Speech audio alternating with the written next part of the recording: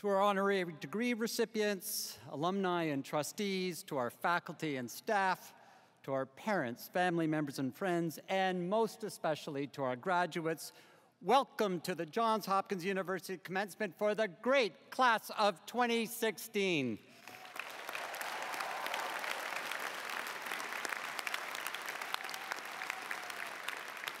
Now, I know that some of you may not have aspired to be the first to graduate in the Royal Farms Arena, a temple to our local convenience store, to fried chicken tenders and Western fries.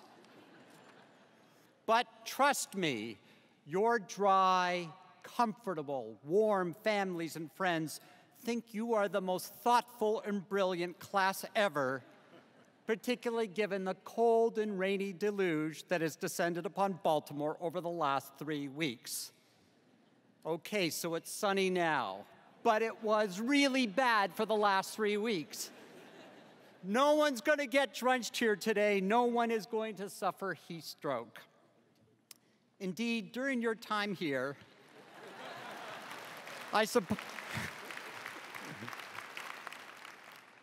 the undergraduates weren't clapping, but their families were.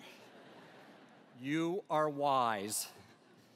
Indeed, during your time here, graduates, you have brought the same characteristic thoughtfulness and brilliance to so many large and vexing questions. Is it acceptable to eat your weight in shrimp at this Sunday brunch at FFC? Which will you sneak into, Gilman Tower or the steam tunnels, or both? Is it okay to steal a safe seat in the Brody reading room? Of course, we know that these aren't the truly significant concerns upon which you've been focused during your years at Johns Hopkins. Instead, your focus and your studies have opened new understandings of creative expression, scientific discovery, and social and economic theory. And you have been here at a time when the national and local conversation has been framed by urgent and probing issues of race, class, politics, and justice. All issues that are at their core are about the complex nature of human experience and perspective, and the institutions that shape, embody, and perpetuate that complexity. Sometimes we confront this complexity in people and institutions at some distance, but more often we do so in close and very personal ways. And let me share one example with you. And each morning, I leave Nichols' house, my house on the campus, and walk along Bowman Drive to my office at Garland Hall. It is named for Isaiah Bowman, the 5th president of Johns Hopkins University, who served from 1935 to 1948. His term spanned the rise of Nazism in Europe and the cataclysm of World War II and its immediate aftermath. As some of you well know, Dr. Bowman's story is complicated. Now here's the good. He was a renowned geographer and academic leader whose vision for the university, including bringing the applied physics laboratory into our institution and sowing the seeds of interdisciplinary research that have proven so prescient today. As a public servant, he advised presidents and participated in discussions that launched the United Nations. But here's the other side. Here's the rest of the story. Dr. Bowman was an unrepentant racist and an anti-Semite. He introduced a 10% quota for Jewish students at a time when many other institutions of higher education in the United States who had those practices decided to end them. But that's when he started. He actively blocked the hiring of Jews into the professoriate and derailed the applications of African American students against the recommendations of the faculty. I am a Jew whose father emigrated from Europe on the eve of the Holocaust, and as you would expect, I have a visceral reaction to Dr. Bowman. He is a flawed leader whose ideas and actions are not only reprehensible to me, from the perspective of the present, but even, I believe, inexcusable in the context of his time. And yet, his accomplishments, individually and on behalf of our university, are real and undeniable. On that daily walk along Bowman Drive, I'm unavoidably in a dialogue with a man whose views I abhor, but whose legacy lives on at the university, the recipient of his successes and his failures.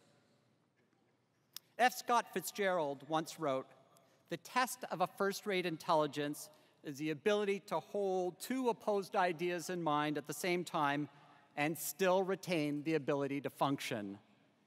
I take from this not that we should adopt a naive view of the world that suggests you can find good in anyone, no matter how harmful their views or actions may be, nor that we should be governed by a convenient moral relativism and therefore incapable of any judgment. Rather, we must be open to the complexities and contradictions of humankind, and through that broad aperture, seek better, more informed, and more just decisions for ourselves, for our institutions, and for our society. Now, we all know we're living in a moment of considerable oversimplification. This is a world where we judge, you judge, potential partners with a swipe, where policy debates are adjudicated in 140-character tweets, where the news cycle is 24 hours, yet reduces opinions on everything from pandemics to geopolitical upheaval to Beyoncé's marriage to a 30-second soundbite.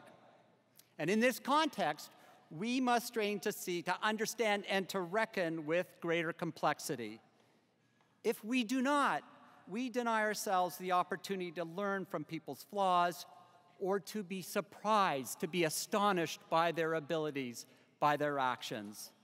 If we do not, we are robbed of the chance to let multiple strains of information collide and percolate in our minds as we form more nuanced interpretations. One can help us navigate a way forward in a world that is rarely sketched in black and white, but instead painted in rich hues of gray. Your commencement speaker today, Spike Lee, illuminates the nuances of the human character in his masterpiece film, Do the Right Thing. You're going to hear that a lot today. A film that I still find bracing nearly 30 years after I first saw it. The film explores the intertwined experiences of neighbors in a Brooklyn community on the verge of explosive racial conflict. In the midst of this slice-of-life drama, Spike Lee inserted a series of straight-to-camera tirades by characters representing all the races and ethnicities in the neighborhood. Each was more invective-filled and racially charged than the next. It is searing. The viewer is forced to confront the contradictions of these characters. Some hold deeply bigoted views, and yet they also live cheek by jowl with one another, sometimes in harmony, sometimes in conflict. No character is one note.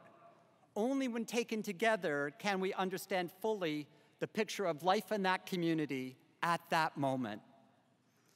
And whether on screen or in our lives, it is only by holding such contradictions, such complexities, that we can understand and hope to change the trajectory of our shared story. Graduates of the class of 2016, you are an extraordinarily talented, fearless, and determined group of people. You have spent time here honing your many extraordinary God-given gifts.